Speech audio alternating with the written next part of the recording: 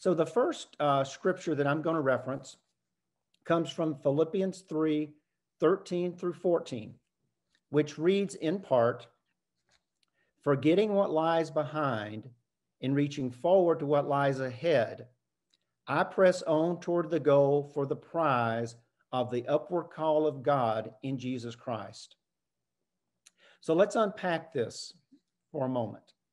And let's look at the first part of the scripture, forgetting what lies behind.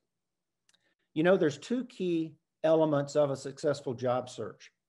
One is networking, and the second one is interviewing.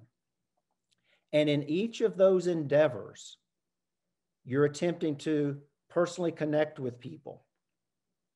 You're attempting to create a positive impression so those people will either want to assist you in your search or maybe even ultimately hire you.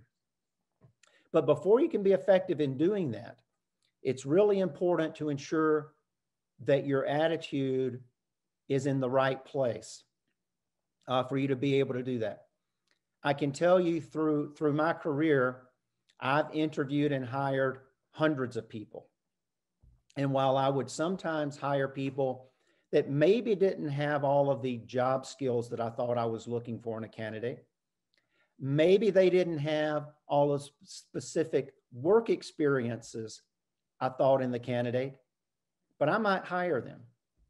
I can tell you unequivocally, I've never hired anyone who displayed a negative attitude in the interview.